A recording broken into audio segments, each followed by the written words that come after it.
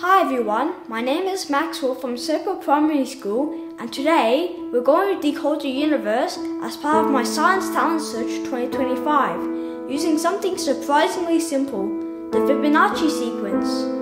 The sequence was discovered in India and was later introduced to the West in 1202 by Leonardo of Pisa, also known as Fibonacci.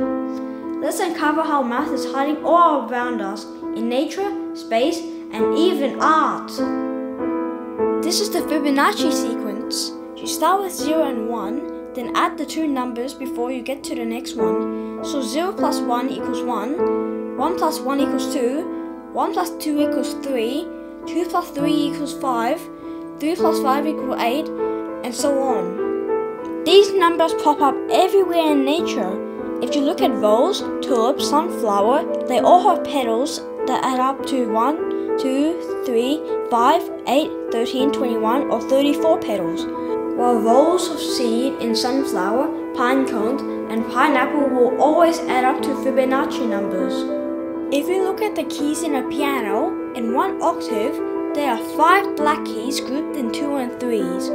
There are 8 white keys with a combined total of 13 keys. The number of keys is part of the Fibonacci numbers. How amazing is that?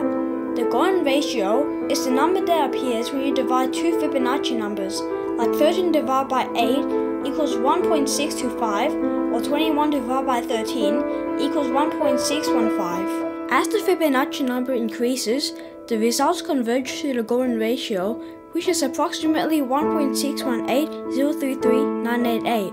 The Greeks discovered this long before Fibonacci, and they called this constant phi.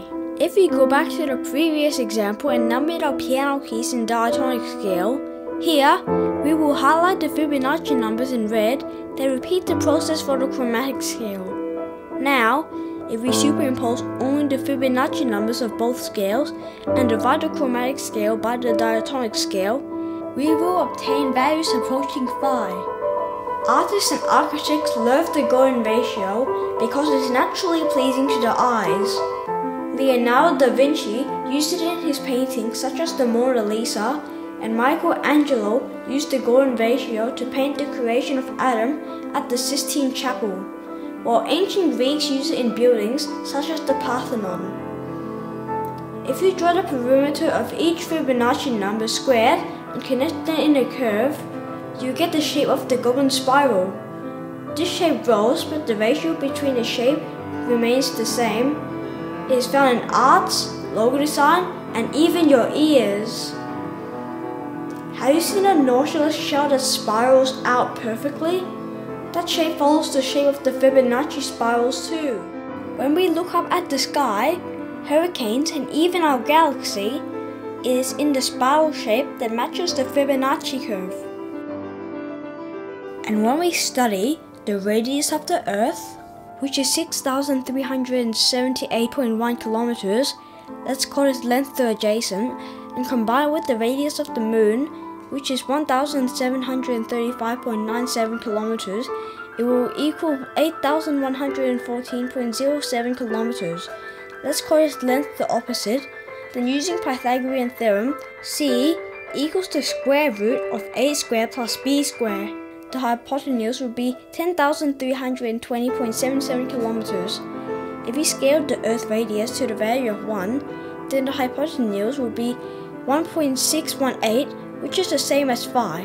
We often refer to this triangle as the Kepler triangle or the golden triangle. Surprisingly, the Great Pyramid that was built long before Fibonacci sequence had been discovered also shared the same height-base ratio as the Kepler triangle.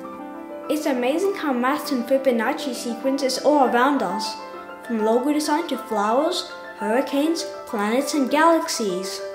The Fibonacci sequence and the golden ratio helps us understand how nature and mankind organize itself. So next time you stare up at the stars or listening to your favorite song, just remember that you're experiencing Fibonacci sequence in action.